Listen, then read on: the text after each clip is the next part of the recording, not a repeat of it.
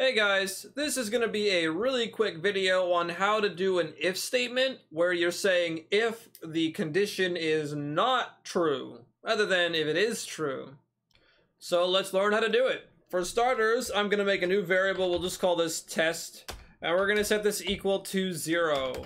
And now we're going to get our if statement. We're going to go if, and we'll do test equals 0, then tooltip test is 0, else, and there we go. Now I'm going to add a sleep here at the bottom just so our tooltip stays on long enough for us to see it. But now we have our if statement done. So this says if our variable test equals 0, we're going to show this. If otherwise, show this. Pretty simple. Now this code works, but sometimes you're not going to want to do it like this. Sometimes you're going to want to do it if test is not equal to 0. So you might want this instead. There are a lot of reasons why you might want the not condition to be first. It could just depend.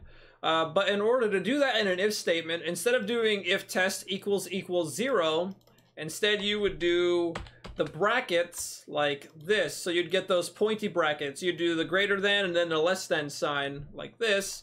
And this is saying if test is not equal to 0, then do that. So let's go ahead and see here.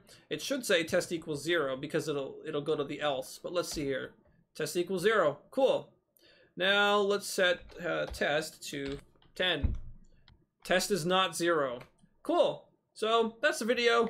Pretty short, pretty simple. I just wanted to teach you guys how this works because I believe I forgot to put it in the last video.